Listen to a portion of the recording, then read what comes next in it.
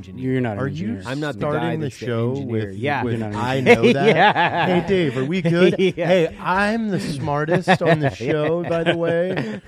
Just wanted to open Free Range American up with that. If you wanted, We're live. the Dr. Steve, Dr. Evan Hafer over there is the smartest one on the show. I don't know. I doubt that's true. Actually, It could be. Smartest? I doubt It depends what kind of smarts, Yeah. So if It- we're doing like, I would imagine my math scores are relatively high compared to the. If you measure skills, like what are the weighted skills? Starts with survivability, security. Does it start with? I would say you gotta start primitive when you're going, okay, you're judging a man based on Just his pure intellect, pure and knowledge. survival. Yeah, like just survival. starts with that. So really primitive. Are you able to make yourself fire? Can you make yourself shelter? And can you find yourself food? Yes. Okay. All so- three of those things are check. And you'd say probably about a high 80s proficiency, 80% proficiency at but all three of those things.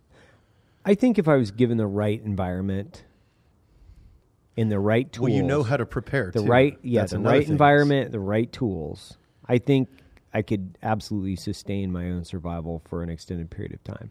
See, I have confidence in that. That's where I think intelligence starts.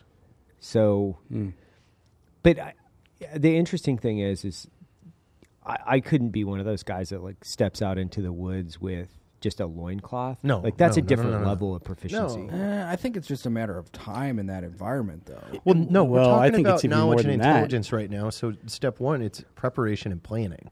You have you possess knowledge about what your needs are. So you're putting rules to the criteria at this point. Is that what you're doing? You're putting no, I'm dating it. I'm saying, okay, in 2020, we're measuring a man's, okay. intellect. I like to level. play this game. Let's Yeah. go. Let's go with this game. Let's do this. Let's go. Let's. I like to play this game. Come on. Yeah. So So where are you at? in the first three categories. Yes. I'd say a mid 70%. I know if I have to go out in the wilderness and I know a ballpark of how long I need to survive, I know what I'm going to purchase or what I'm going to plant, what I'm going to prep with. What you're going to acquire. I know what I'm going to. I'm going to start fulfilling the easiest portions. So okay, first water. I'm going to make sure I pack myself some sort of filtration. so you're finally going to start drinking water. Yeah. Is that what you're saying? Well, In this I mean, scenario, a necessity. Jared's going to start drinking Obviously, water. I'm going to have to pack hardcore liver medication. You're 'cause gonna have to about go through detox day first while you're out there. Through day 21, my liver's going to start shutting down due to lack of alcohol, and the crystallization of my liver that has taken place up to this point is going to start. I picture Jared being out there, and day 5, he looks something like Gollum, just pouncing on a fish in a shallow stream. So I'm like, precious. I've seen how comfortable Jared is in the outdoors most of the time. Like he is very comfortable, but the comfort level doesn't come from competence. It doesn't. It comes from a place of repetition and planning. no.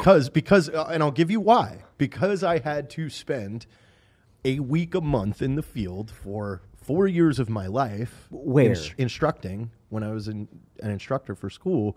But that You was in get- the Air Force. That doesn't count. You're still going to the Does field. it Like you doesn't get count.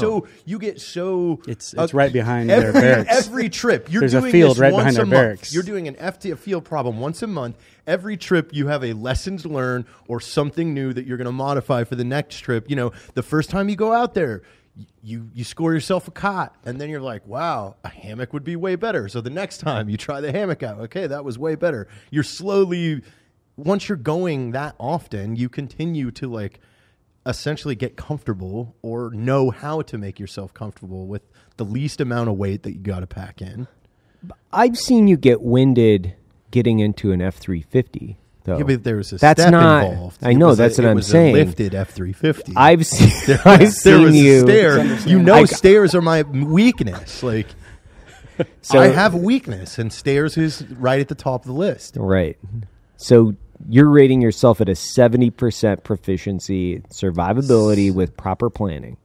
How long? How long are we going on this? Are there predators and or security issues? Always. Always. Always. Yeah, but what to Predators. what level? Okay, but we're here, right? So Are we here? Texas, geez, that'd be Texas. easy. Just walk down to HEB.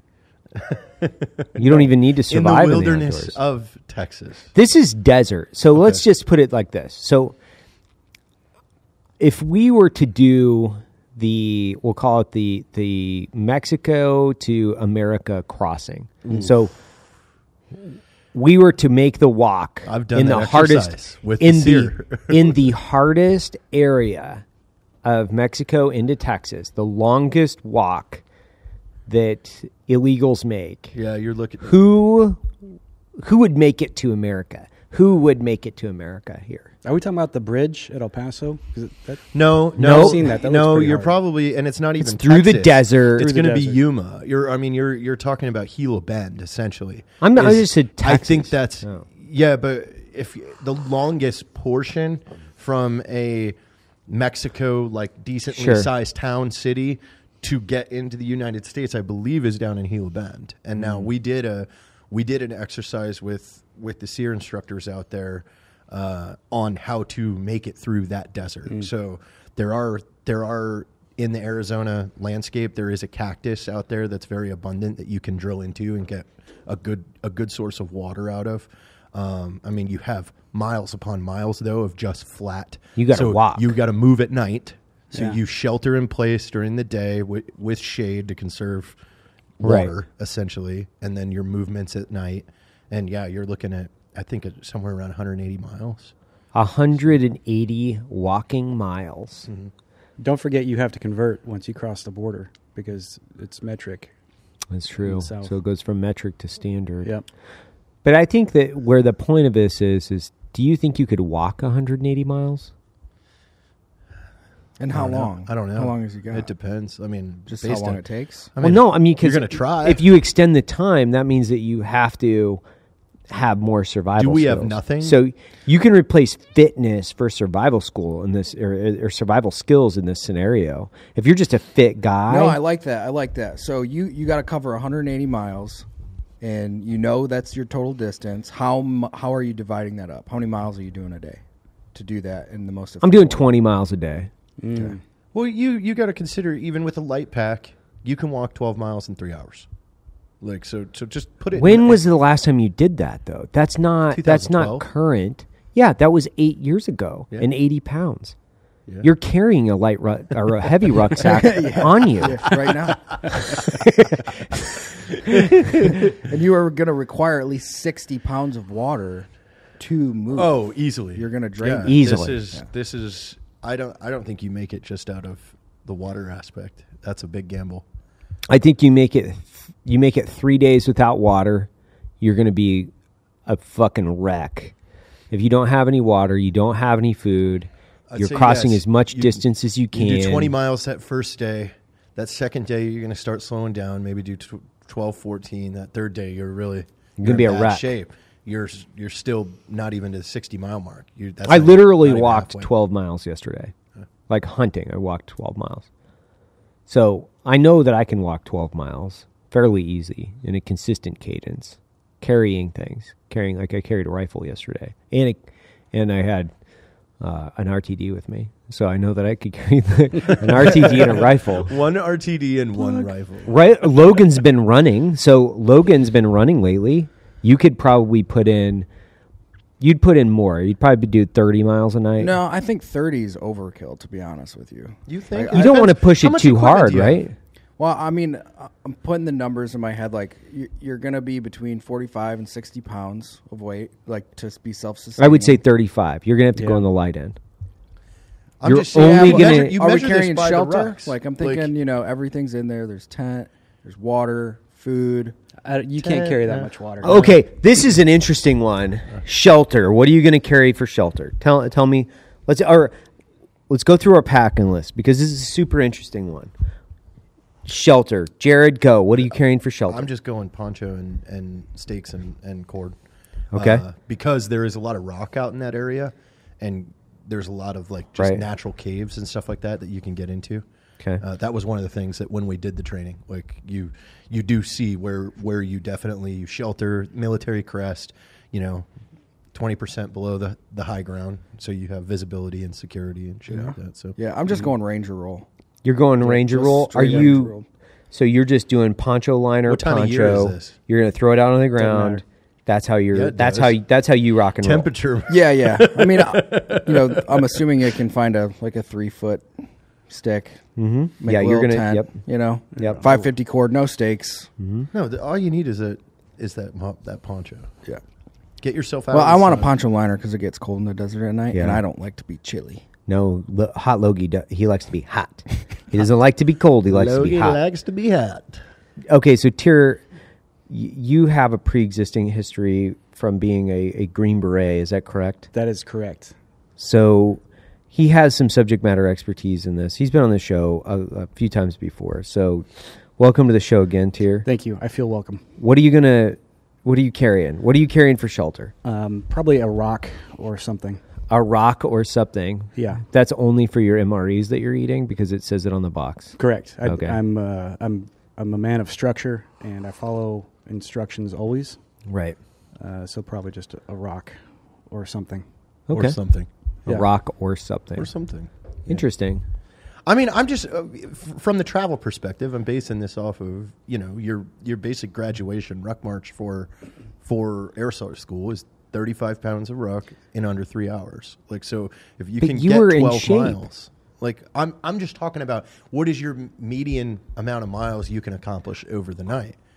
12 miles in 3 hours, like you can get 6 hours of walking done a night. Like, Yeah, you can decently. do 12 miles in 3 hours, but time On a road. yeah, divide that into 180. That's also not over land. I mean, And terrain. Yeah. you got that.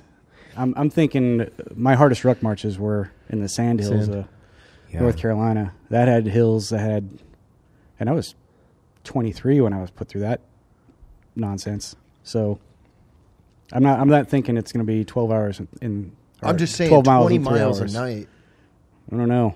is achievable. It's achievable. I don't know. 8 if it's hours of sustainable. walking. And I agree with Logan. I think I'd probably go with the Ranger roll for the shelter. I'd probably get a good whoopee and some kind of poncho-ish action. I would plan on 25-minute miles. I think that's a good sustained walk where I'm not breaking a sweat. Yeah. Because I don't want to sweat No. because you're just losing water. I want to be able to walk at a relatively fast pace. I don't want to, be running my heart rate at above 140, 150. I just want to keep it at just above 100. 25-minute miles up and down the desert. So let's just backwards plan. It's 25-minute miles, and you have 180 miles. Dave, what's the math on that? No, you have to do the math. That's your job, Dave. That's his job. 25 times 180. I mean, you can just round it up. I think we also have to Half-hour include per there mile, at some so point in there, look at somebody's that. going to send me an email that I have to answer right then and there, 80 hours. and that's going to be an issue. Huh? That's going to slow me down. 80 hours? 25 times 180. So we just literally lost everybody on the show. So that's 75 hours. Yeah, 75 So it's hours. 75 hours is what that comes out to. Of movement. Of movement. So if you're walking 8 hours, a night, Yep. that turns into 9 days of walking. Now you have to sustain yourself for 9 days with water. So you have Some 9 sort of- days of walking. Okay. So you have 9 days of walking. Yeah, that's doable. Yeah, that's doable. Like 9 days is a good hump. If you don't have any water, you're going to have to take it or have the means in order to get water. Isn't there, and I don't, do any of you have knowledge on this, but isn't there a movement every year through Holland and Denmark that the soldiers did that we recreate, like the U.S. redoes once a year? The Army goes out. I'm sure and does there is. It's like this 160-mile movement. You Are do you- like Are 25. you talking about the baton? you Yeah, talking you're about No, baton? not the baton. Because that is the wrong part of the world. No. There's one that you do it over in Europe. You go from a portion in France through Holland. It was a certain, because the guard unit, the 116th, always goes over and does Yeah. this, and they said it's the most fun, but it's brutal. You're doing 25 miles of movement a day, but that's on roads, obviously. Right. Yeah, you have more daylight. Recreating this march that was done in World War II. I wasn't Okay. sure if you guys knew about it or not. Yeah, I don't know. I forget what it's called. I can ask somebody at the 116th. So, speaking of which, Yeah.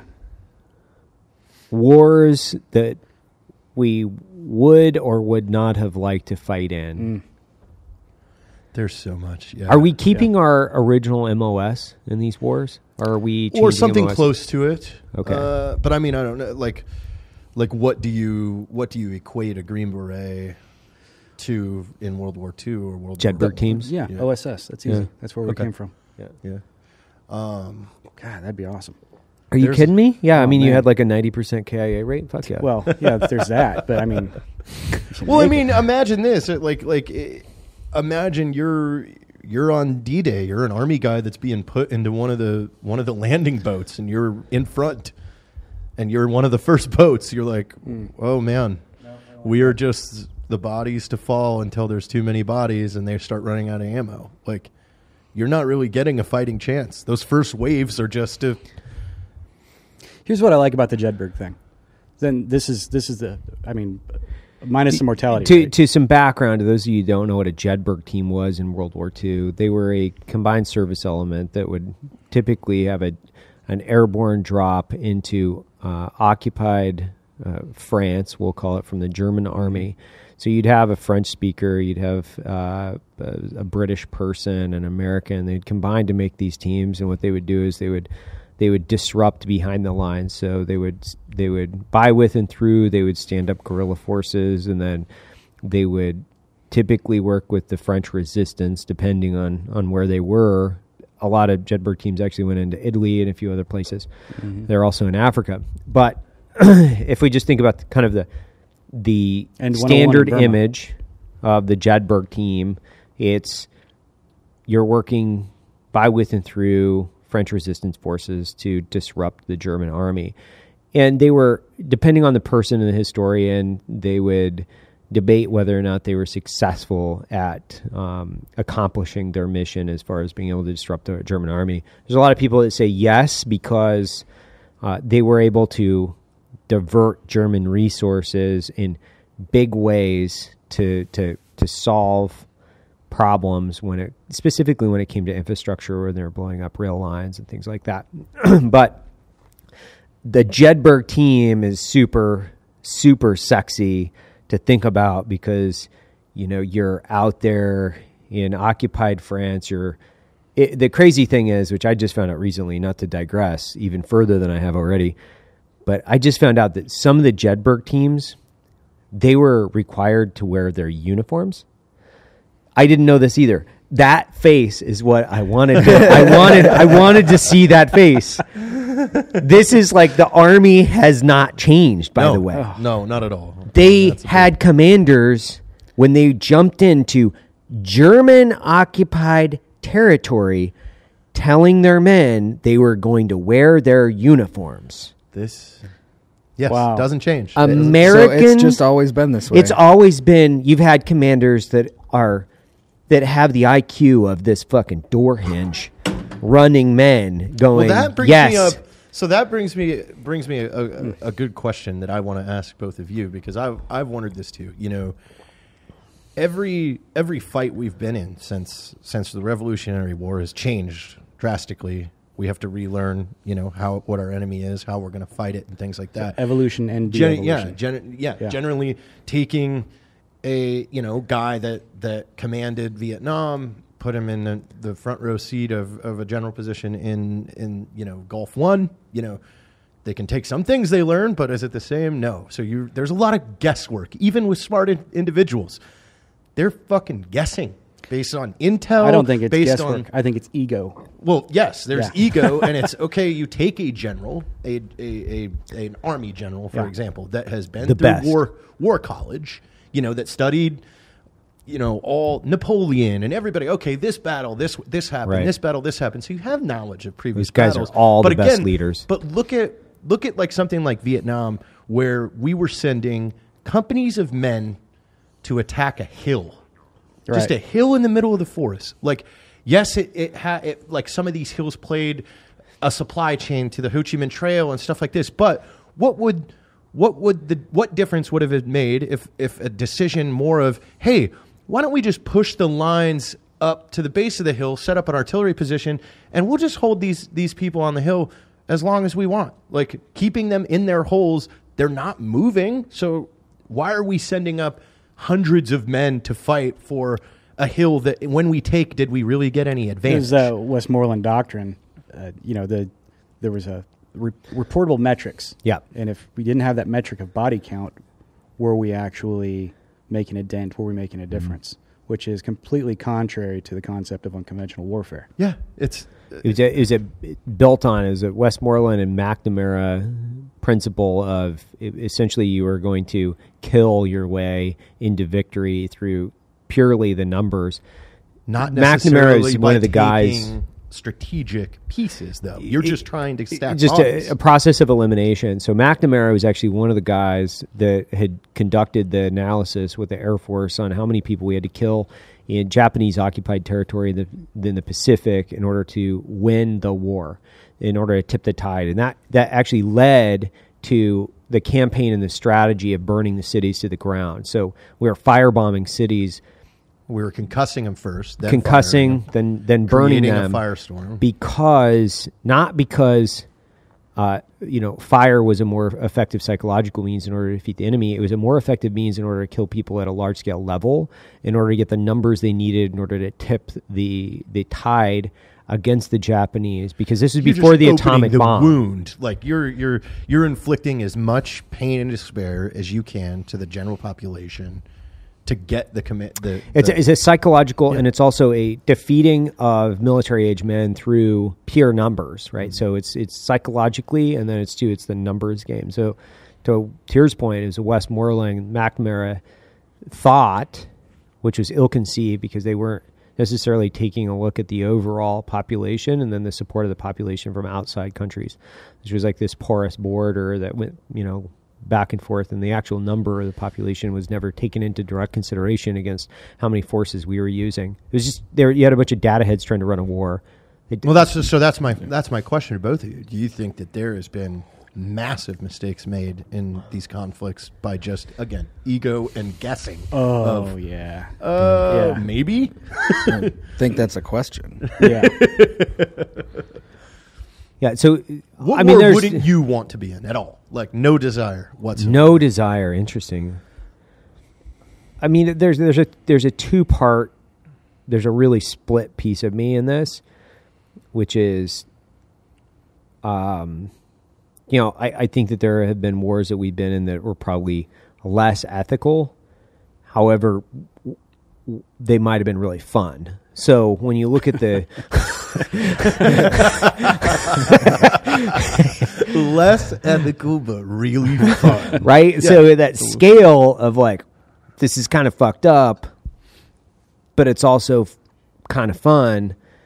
There's the justification there that I think the person has to go through. When I look back on history and I take a look at the wars that we fought and what did we achieve and what we didn't achieve, I think, Vietnam is the perfect example, which is I'm not exactly sure what we achieved, what the actual end state to that war was, what we would declare and define as victory. However, I would have truly loved to have been a SOG guy in Vietnam. So there's that split piece where you want to be in that one. Yeah, I mean, I can find every war, and I would find every war, and I would say, gosh, I would have loved to have been that. So to Tyr's point, I would have loved to have been a Jedburgh guy in World War II. That to me is more amazing. Appealing than SOG in Vietnam. Not me. Like Vietnam, your SOG in Vietnam, triple canopy jungle, primitive communications. Possible air support if you need it. Possible medevac, maybe, depending on what you're doing. But the soundtrack. Yeah, the soundtrack. The music, man. It was like Hendrix. Painted Black. I don't know, but finish what you were saying. Because About you said Jedburghs, but why? And this is purely from a selfish standpoint. Yeah. For what you would or service. wouldn't want to be in? No, he Would. wanted. Yeah. Okay. I love, and this goes a little counter to what you were saying about the uniforms. That's why I made that sideways puppy dog face. I was like, what? Yeah. Yeah. What I love about Special Forces is the autonomy. I love the autonomy both to operate and to make decisions. So we are, and you know this, so I'm speaking to everybody else, but we are responsible for, we get assigned a mission, but we're responsible for doing all the planning cell and designing the execution. Start to finish. It's our mission.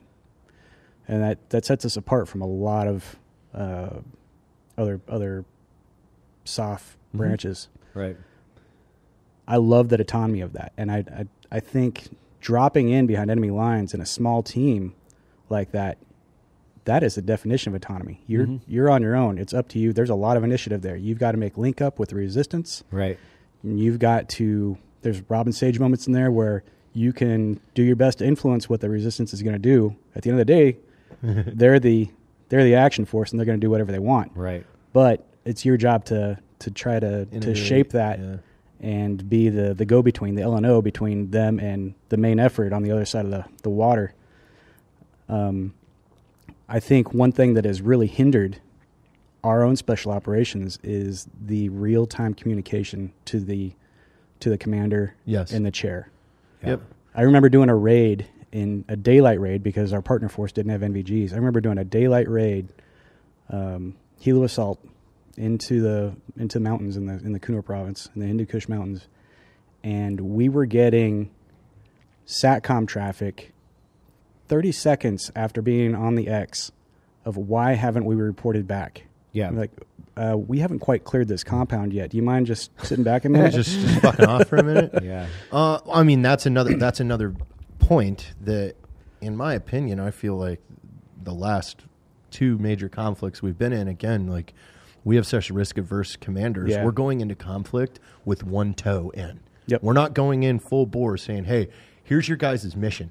You're going in to take out the opposing force, flip the ideology, and do this. Like, it's more of, yeah, but we got to kind of respect their culture, but we don't know. You guys can't look at pornography. We fired all the, so yeah, we captured do all the any officers. drinking. It's like we're yelling at a beehive We instead of made some knocking it new down. officers out of some guys we found. You guys need to salute them.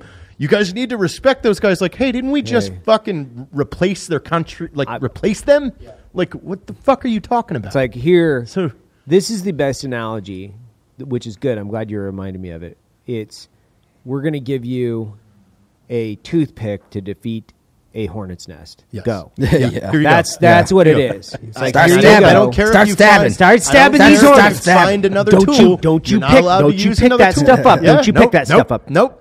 You don't pick that poison up. You can't do that. No, Here's a my toothpick. whole thing in there is I need you to get naked. You're going to go get that. You're going to get that. An incredible disdain for, specifically that ODA For Tyr? team sergeant. No, the guy that ended up killing that Afghan police commander that he walked in while raping the boy. Oh, and then Right. we want to hem this guy up. And it's Right. like, how do you explain yourself to soldiers at that point? That, okay, no, it's not about what's the right and wrong thing to do. It's about what the small thing, the toothpick that we gave you. Man. You're not supposed to drop that toothpick. So one thing the enemy learned well before we did, and we're just now catching on to this, is this thing right here that we're talking into and looking into is the weapon of this century. Yeah. It is the weapon of this century. Whoever controls the message controls the battle space. I can agree with that.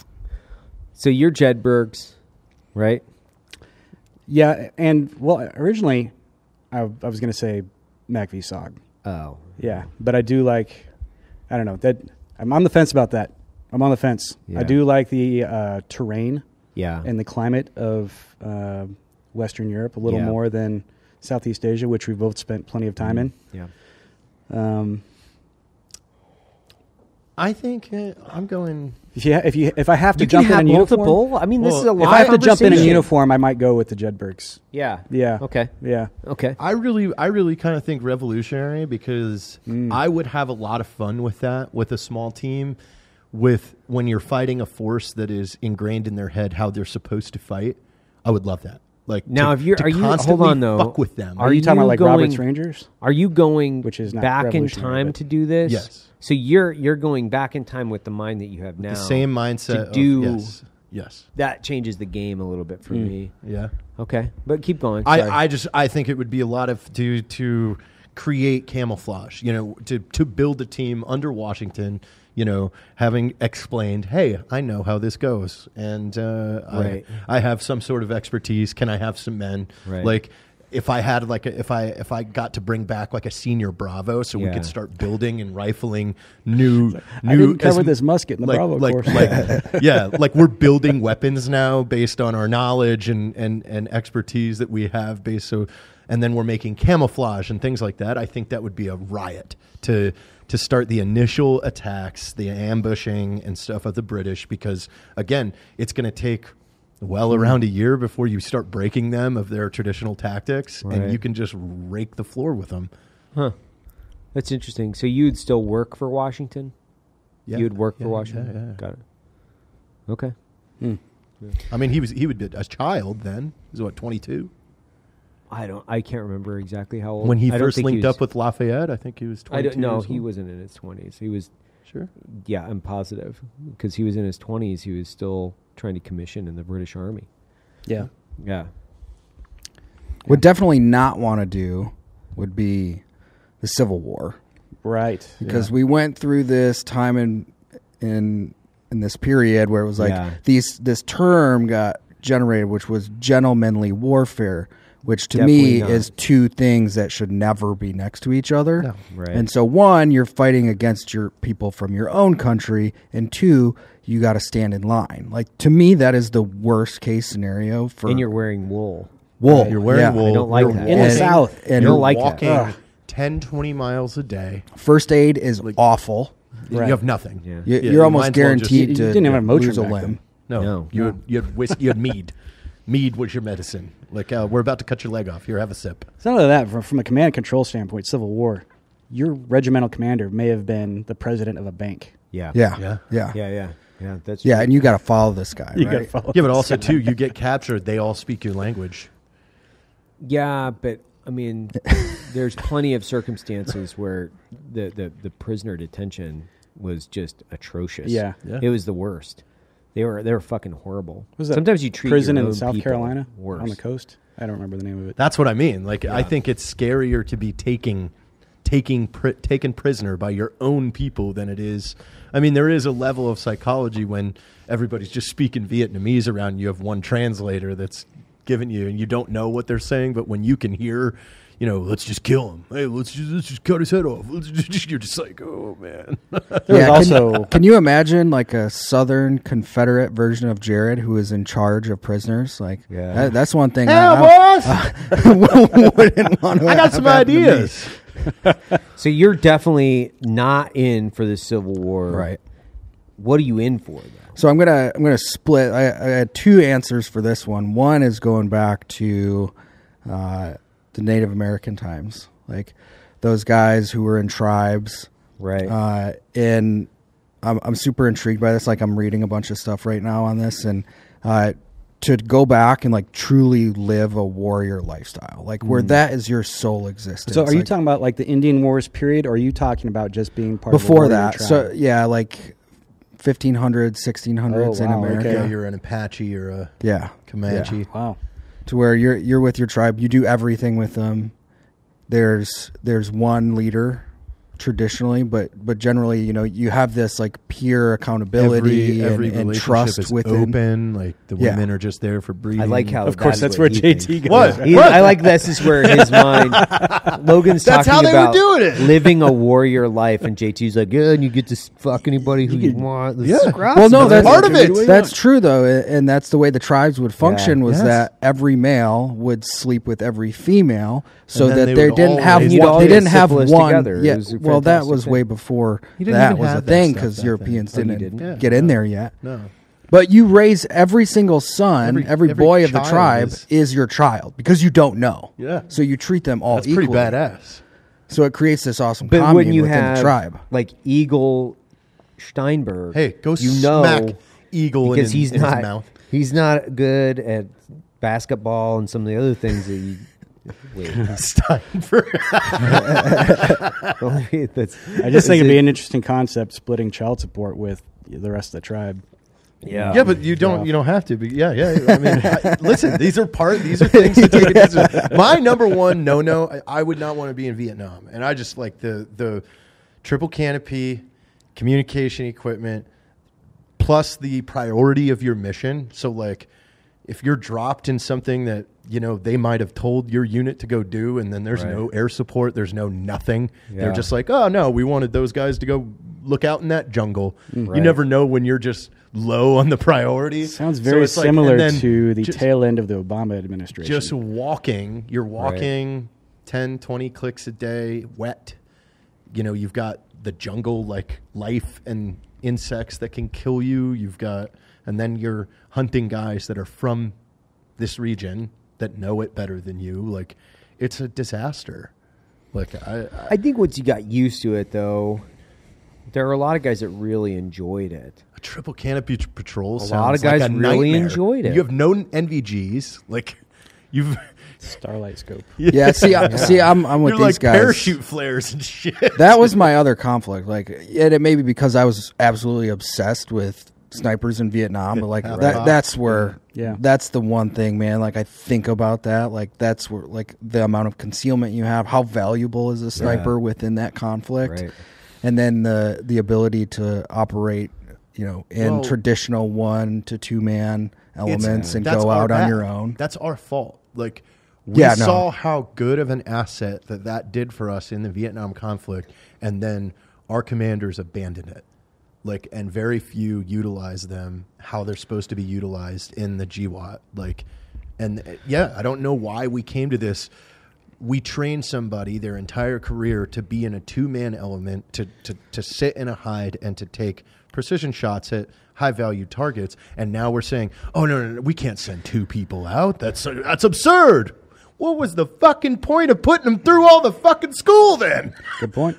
Yeah, and it was a doctrine developed based off of the fact that they want to avoid like a media catastrophe. Like, nobody because like that would be used against us from a propaganda perspective. They were trying to avoid that. Like, even there, like, they wouldn't let us leave in elements of less than 8 people. I'm like, that's what we do. And we can look at a movie like Enemy at the Gates. What did they used? The sniper and the reporting of Zaychev, what was his name? They used that as a propaganda piece to instill fear into the enemy. Why didn't we do one man that can completely disrupt a whole command structure? That is a huge threat. Giving the enemy fear. Yeah, because now look at DC. DC sniper did the same thing. Yep. Like, and I feel like, because I physically saw that. I saw in my battalion in 2007, our commander refused to use the entire sniper detachment, whereas the sister battalion was sending out their SKT teams in 2-man elements, and they were mopping the floor with opposition. They had something like 60 kills in the first 30 days of people that were emplacing IEDs, that were messing with their camera systems. Like, so we're looking at the sister battalion's battle space and reading their updates and looking at our commander like, this is working. Are we going to do it? No. I'm not sending 2 guys out there. They're not trained for that. Well, they are. They are. You have an entire sniper detachment. What they're Every one of them's Ranger qualified and been to U.S. Army Sniper School. What more do you want? That's education of commanders, is what that is. That's why there's like a mortar leader course. Risk adverseness. It's we don't jump. We don't jump into very few jumps anymore into anything. Right. So we have all these things that we've trained to, and then we don't utilize them. Well, a lot of conventional commanders have no idea how to use SOF. Yeah, that's a good point. Yeah. I think a lot of commanders might not understand the full utility of an asset, right? So even with all their schools and their, they get opportunities. We were talking about it today. They get opportunities to go back and get a master's degree and a bunch of other shit that they truly don't. It's going to really help them when they get a corporate job. It's really going to help them. I've never seen a colonel playing chess with us. Is kind of my point. It's like you weren't using this as a collective effort to move your pieces around your battle space and essentially obtain what your objective was. Yeah, but I think that I'm not trying to take. I am taking a devil's advocate on this. I think there was a lot of confusion as to, even what their clear end state objectives were. I agree with that. And then when you have that much ambiguity as a commander of a specific, we'll call it battle space, and you don't have clear, concise directive as to what is my success criteria for this. Yeah, what does it look like? What does this look like? And then you allow the individual commanders underneath you, depending, right, to paint their own canvas. And some of these other guys underneath them, we've seen it. Everybody has their good and their bad and their ugly, right? And we have guys, and Tyr and I have similar backgrounds. We know a lot of similar people. You have guys that really shouldn't be in charge of ODAs in war. Like they should not be in charge. But because of time and grade, they're in that fucking position. You don't want those guys going out and taking the team to do shit. You just don't want them to do that. They're going to get somebody fucked up, or they're going to do something really fucked up, right? So, and you have, we've had shared circumstances all the way around. You've also had company commanders and battalion commanders, like the last group commander that I had at 19th Group. He was a fucking full-blown idiot. Like, he was a full-blown mouth-breathing idiot. I don't need to say his name. They can take some guesses however they were. But he should have been selling real estate somewhere. Like, he should not have been doing the job that he was doing. Like, they don't have the fucking guts for it. They don't have the guts. They just don't have the fucking... When I say that, some of these guys just needed to take a different profession. Maybe like... Yeah, but I mean... writing copy for like Field and Stream. That's a better fucking job for that. To look into that, though, with a microscope and say that if you're going to be a Green Beret, a Special Forces unit commander, you better be one of the best tacticians on the fucking planet when it comes to unconventional war. But that's not true. You have a bunch of guys that are there for the hat. You had a bunch of guys that were there. Yeah, but that's what the standard should be. You're a group commander. You better be you better have your doctorate in unconventional warfare on how to utilize this group. So back to the wars that we continue to get away from for some reason. This isn't a commander, because I've also worked under a fuck ton of great, like, extremely intelligent, driven fucking commanders that have saved the lives and fucking executed plenty of motherfuckers.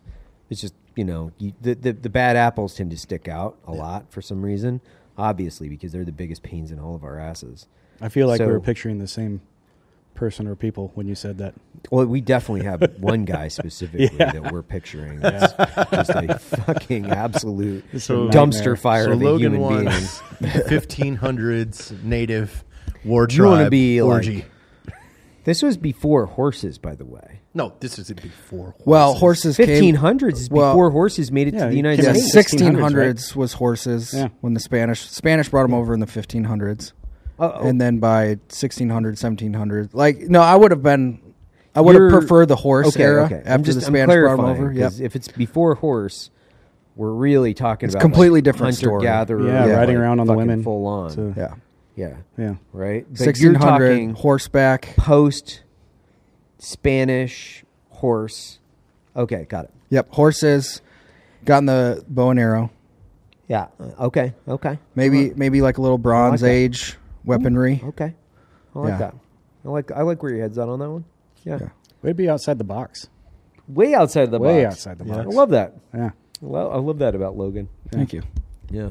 And I forget where did you go? I'm revolutionary. You're the revolutionary. But I want a team. I want a crew with me. Right. Yeah, that's my fantasy.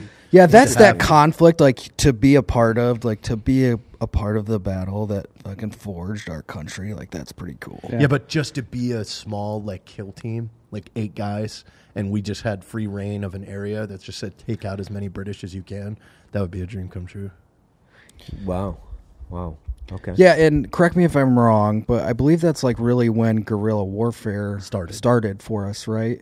As a nation? For us. Well, it's when everything started as a nation for us. Well, yes, but sorry, guerrilla warfare, in its, indoctrination in a sense, when it was that's a good hey, question. this is when we're doing this. So, I'm thinking of the Patriot and those little type of units that were located off the grid and then would come in, hit the British, get out of there, do it again the next day. So in Western disrupt warfare, the supply chain.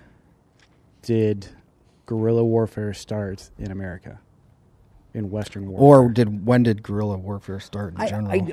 I'm fairly certain we didn't, because what we were doing is we were adapting like Native American, part of the Native American fighting style into the Came from the French conventional Indian circumstance. warfare. Yeah, it says it started 1775. So, like American I think, Revolution. Yeah, so I think that's probably, like, I think you have to at least pay homage to where did it come from and originate. Right? Daniel Day-Lewis invented it. Yeah, that's true. Daniel Day-Lewis. Well, I thought of another conflict that I would want nothing to do with, and that would be Suvia Bay, the assault Australia did on Turkey. That's definitely a no for me. I feel like a real big pussy for saying this. Like, I feel like a really, really big pussy for saying this. But the island hopping campaigns would have been, I think, would have been really brutal.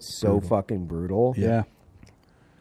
Now, granted the opportunity to, I don't think, like, just so we know, statistically, I do not think I would have made that. I don't think any of us would, right? I don't even think statistically. Well, you got to think of just the enemy you're facing now. We would not have made it. Dave would have made it. Does not fear death and fucking wants nothing more than kill as many of us as physically possible. That is a different enemy. Yeah, that we've. Yeah. When's the last Japanese soldier? When did he finally got talked out of the hills in the 93. 80s? 93. 93. Yeah. 93. There was a dude in the Philippines still sniping people. Jesus. Yeah, that was on Hardcore History. Yeah. It would have really, like, knowing now, like, going into the Pacific, not knowing anything about it, that would have been the better circumstance, I think, to You'd know be in a better mindset. What is coming in the Pacific. Does that make sense? Yeah. So if you're, like, going back going, oh, fuck. Oh, fuck. Oh, fuck. Oh, fuck. Like, I would... Well, I remember when I was in the Marine Corps when the Pacific series came out, right? And we were all so excited, like we're getting our version of Band of Brothers, and then we finished that series, and we're like, that would have fucking sucked. Like this series is so depressing because like one guy made it. The best you can hope for is one guy made it through the story. Chronically wet your pants. That's the best you can hope. Well, for. this is why I'm really excited for like about 30 more years of technology for VR, because I'm excited for us to go and fight these conflicts in VR together when the technology supports it, because it'll be a blast. Hey, we're gonna go fight all our battles in space now, right?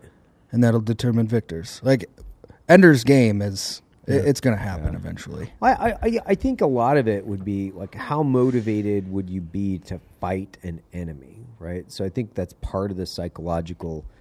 You need a good aspects. enemy. Yeah, you need one. That's why, like, the British is super appealing. It's the easy Civil War, to hate. The Civil War is fucking horrible. Yeah, that one's just hard a to horrible hate. circumstance all the way around. You know, fighting Nazi Germany is super easy for people to rationalize. And Easy to hate the enemy. Super easy. You'd be very motivated. You'd be very motivated to get up every day and conduct the art of war, knowing, like, I'm going to get up to kill Nazis today. This is super fun. Yeah. I'm just going to stay here, especially if you're successful at it. Like, that would be, you wouldn't want that war to end. That'd just be like, I'm going to fucking kill Nazis all day. Okay, give me another fucking fun thing to do. You know? Right? I mean, that's kind of the way it boils down to, whereas, like, you know, the Japanese were fucking, they hated Americans.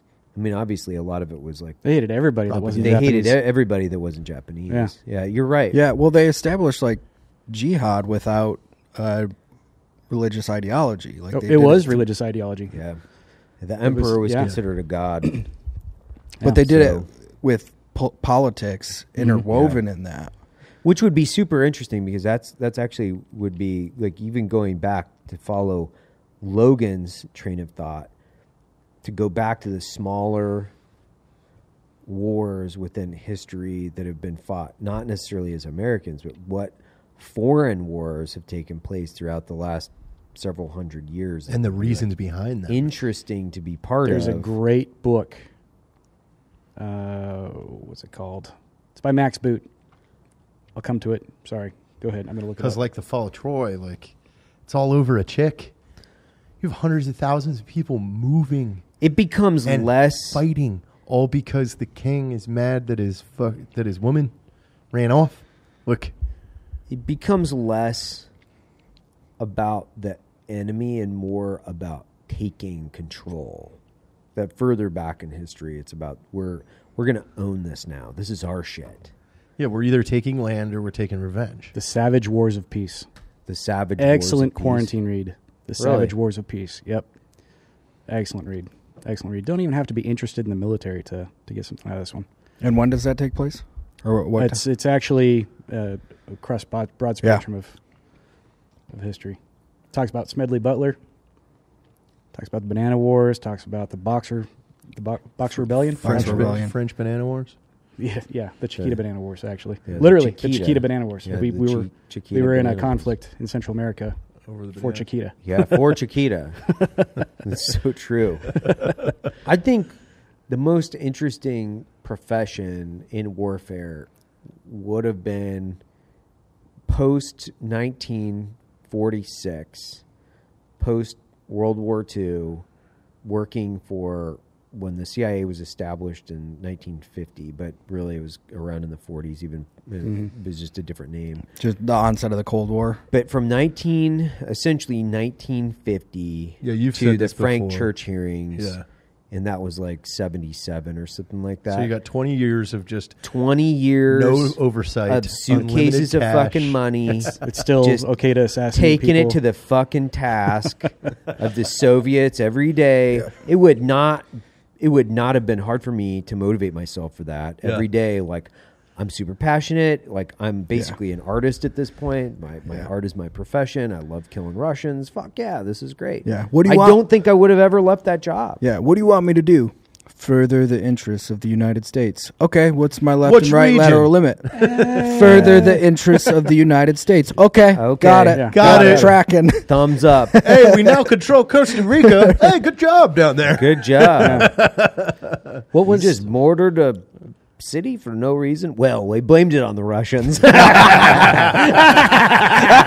Oh, and also I'm the king down there. Yeah.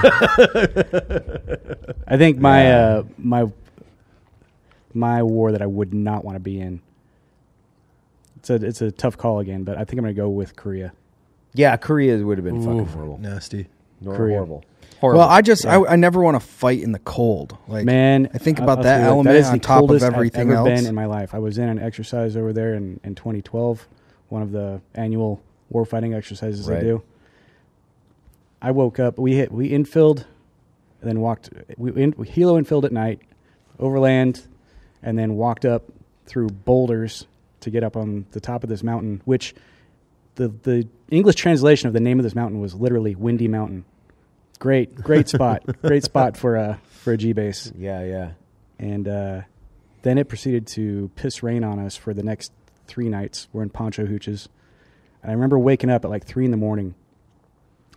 because all that pelting on my poncho had stopped. I'm like, oh, finally. And when I got up a couple hours later, I pulled down my bivy sack and my poncho was just like a centimeter from my nose. The precipitation had not stopped. It had just gotten colder. And now I had an inch of frozen water in my poncho covered with 6 inches of snow. Oh, fuck yeah. And so that's how we stayed for the next, 6-7 days. That was not enjoyable. And I just remember thinking, man, I've got Gore-Tex, I've got all these layers, all these synthetic layers, everything else. I've got better equipment right now than even the anybody conventional has. guys have. Right. And I'm still sucking. Yeah. I had to preheat my jet boil in my bag. Oh, yeah. So that it would spark. So the fuel. It was that cold. Yeah. Yeah. And I'm just thinking, man, there were dudes that did this with actual kinetic warfare up and down these mountains wearing shitty boots and wool coats. Yeah. Leather boots. And, oh, by the way, you're hearing a whistle and being told to fix bayonets. Yeah. So combine the suck now that you Right. just described, but now you're fixing bayonets in the dark. How many Medal of Honor citations have these words in there? having expended all his ammo, Yeah. PFC blank, fixed his E-tool. Like, Yeah. no. A bayonet, I'm yeah, good. charging, like hearing a whistle and having a lieutenant like initiating the charge with fixed bayonets. That's the point where I'm going to be like, fuck this. What scares me more sucks. about what you just said is having a lieutenant lead. And that's like, that's actually where you scared the shit out of me. Where I was like, whoa, I've never seen that. I don't know what that feels like. Oh man, I'm super glad I don't know what that feels That's like. a good point. We don't Right? have lieutenants in special No. forces. but also too, the psychology is so different when you think about the numbers. Like, imagine going back with 1/10 of your entire company. Look, now your whole neighborhood is gone.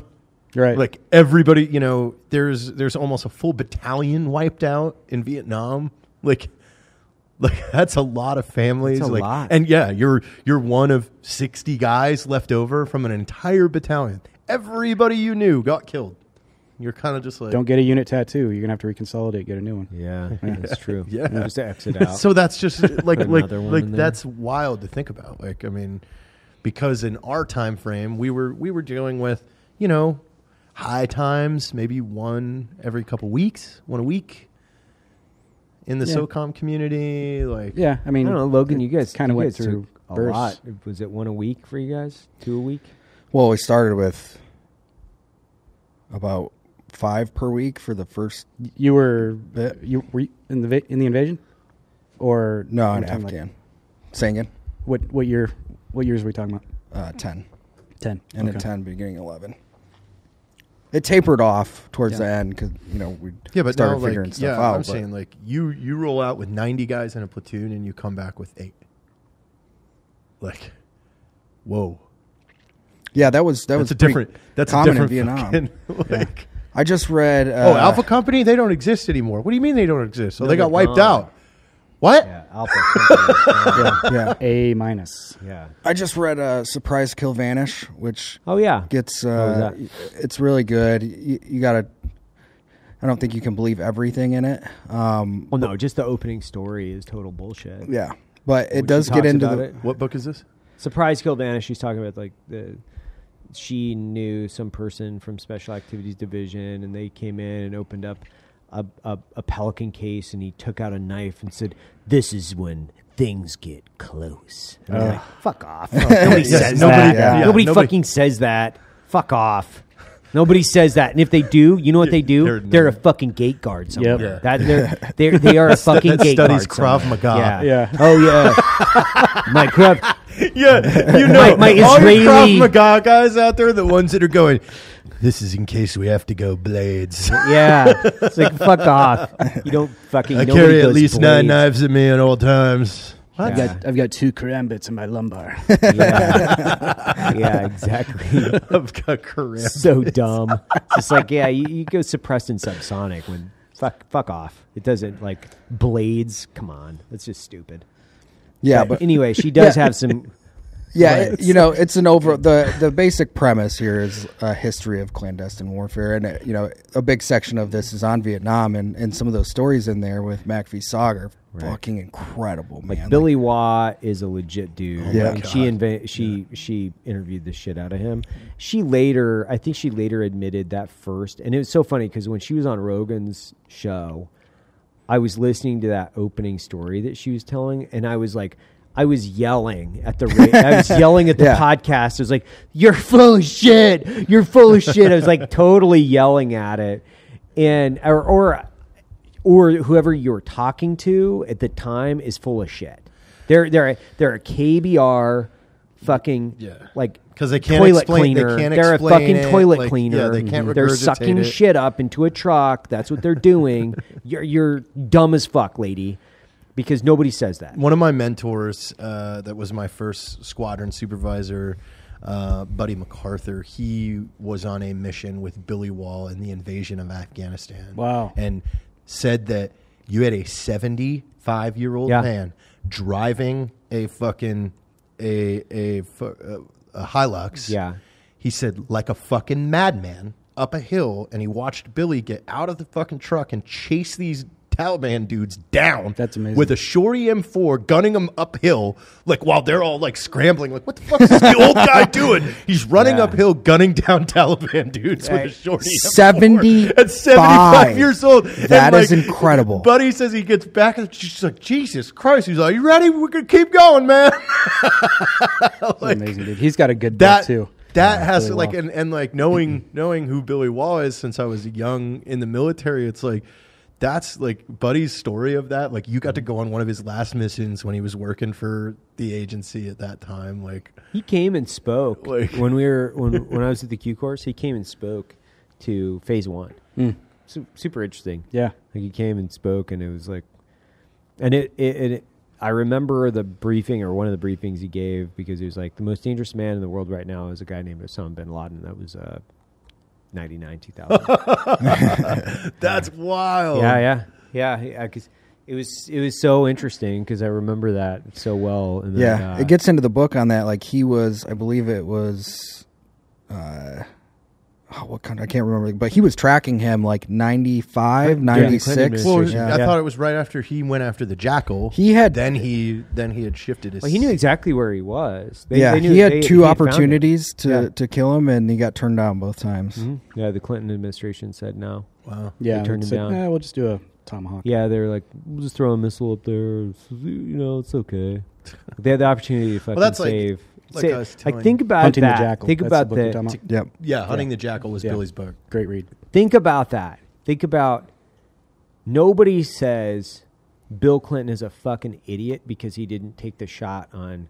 Yeah, on I know that's Bin and Laden. that's crazy. Nobody says that. Nobody's Nobody- like, nobody Hey, holds think that about how many accountability." people and lives we would have saved if the fucking president would have grabbed his nuts for the right reason versus the wrong and reason. taking somebody Yeah. out before. And take- Not and once, taking- but twice. Yeah, twice.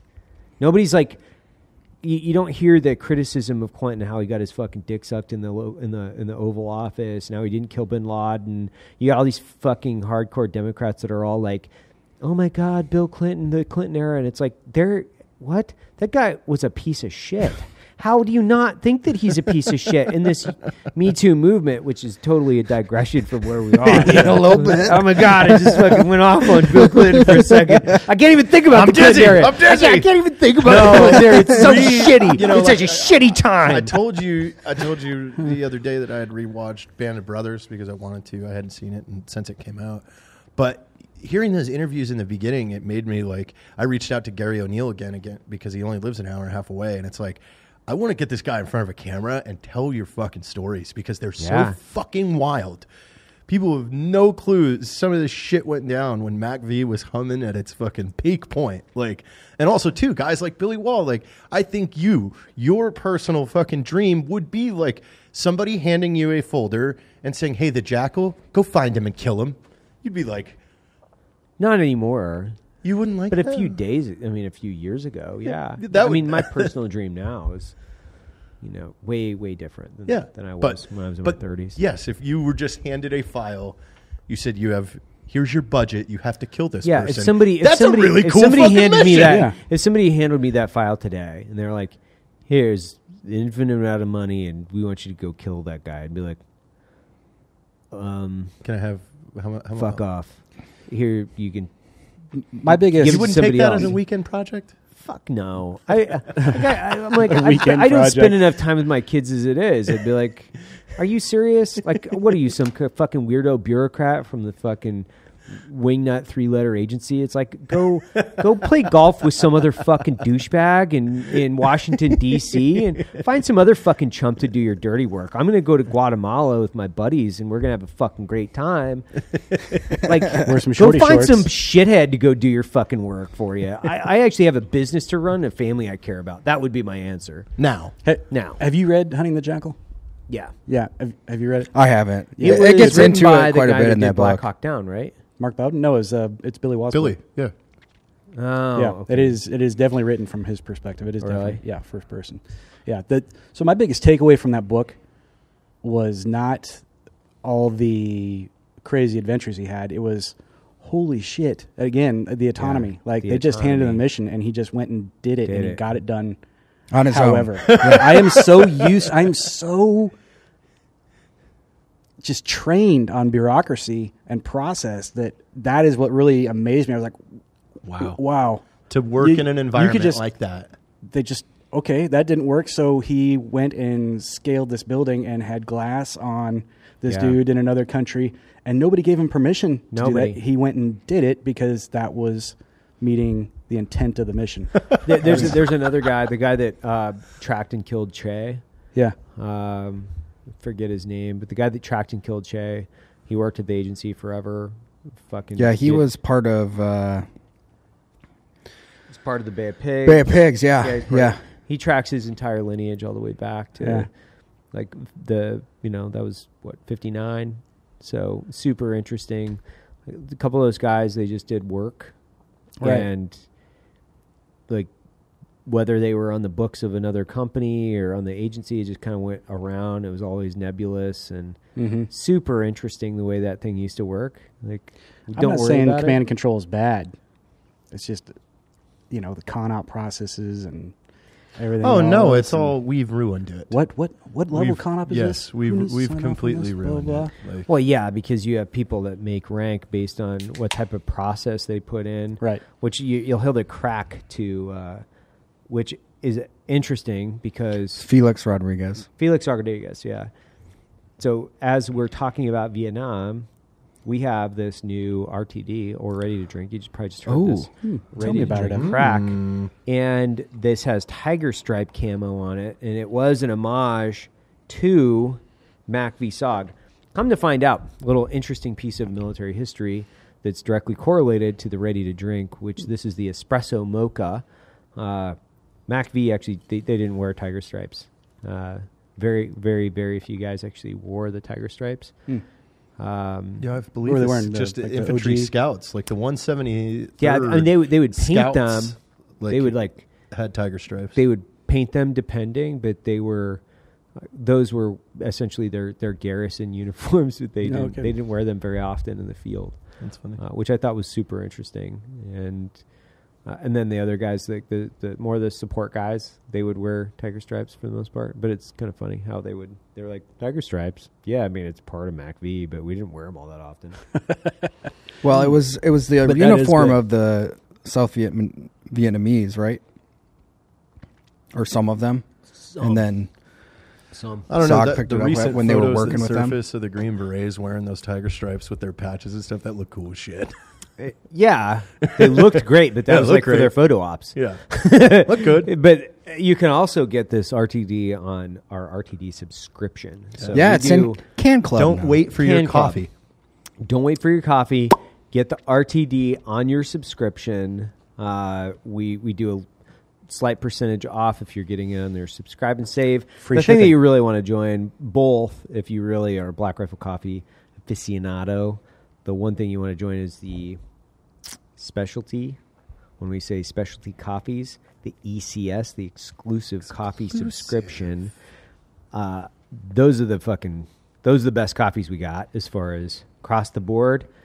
Because when I say it's the best coffees we have, we spend a lot of time still curating everything from tip to toe with the ECS, the designs, the profiles. They change every month. It's my favorite side of the company right now. That's where I spend a lot of time. And then on the side of this RTD, as we go back into this, the military veterans at Black Rifle Coffee Company have developed this kick-ass espresso mocha that is a blend of espresso milk, cocoa, protein, caffeine to help you dominate your day. I really had a hard time with this copy. I had a really hard time with this writing because I was like, I just wanted to put in there espresso mocha. That was it. And then the people that were helping me developing it, they're like, no, you have to put some type of cool product description on there. And I was like, all right, well, I've read I went back and forth. The It was competitors. fucking horrible. Yeah, it was a horrible process, but it's a great drink. It is Really very is. good. Amazing drink. So back to what you were saying. Sorry. What was I saying? What were you saying?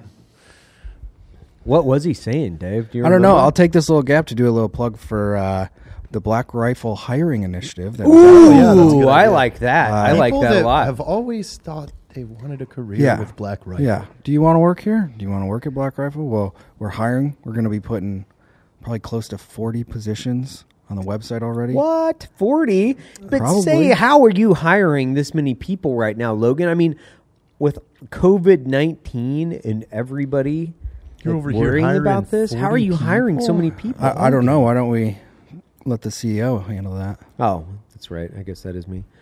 Well, we have been very fortunate here at the company. Black Rifle Coffee is a combination of things. You know, the subscribers, the people that listen to the podcast, and the subscribers to the coffee club, they've made sure that we've been able to continue hiring in such a horrific time for the United States. So we got to do our part here as far as the company is concerned for taking care of the community. We're taking care of our company and the employees, and we're expanding our hiring initiatives. So if you want to work at Black Rifle Coffee, there is no better time to apply because we have a ton of openings, and now is the time for you. Maybe you got to dust off some of your editing skills. Maybe you're a camera guy and you're in a management position back in the day. Now's the time. You want to market for us? You want to be in content? You want to be in media? You want to be in HR? Get to Black Rifle Coffee. What is it? / Careers. Throw your resume in the hat. Like, join the team because it's a pretty fun place to work. Would you agree, Logan? Yeah, I would say so. How many presents do you think I buy you on a regular annual cycle? I've tracked it. It's about one a quarter. It's about one a quarter. Yeah. Yeah, give or take. It's about one a quarter. You know, how many presents do I buy you, Jared? Do you count the questionable foods that you put in front of me as well as presents? Yeah. So I do. Okay. Either way, 2, 3 this is a super fun place to work. random meats. Yeah, Random Eats. It's actually the website where I get the food for Jared is called questionablefoods.com. They deliver. Go ahead and register that, Dave. They right now. they deliver first. They don't tell you when, and they don't tell you how. So last time Jared got a delivery, 3 weeks of E. coli followed. it was at 3 o'clock in the morning from A what cannon. appears to be an obese garbage man while feeding him in bed while he was half asleep. It's called questionablefoods.com. I just want to put out there that I don't put metrics on your gifts, and I just cherish your friendship. Yeah, I know. That says someone who don't get no gifts. Yeah. Yeah.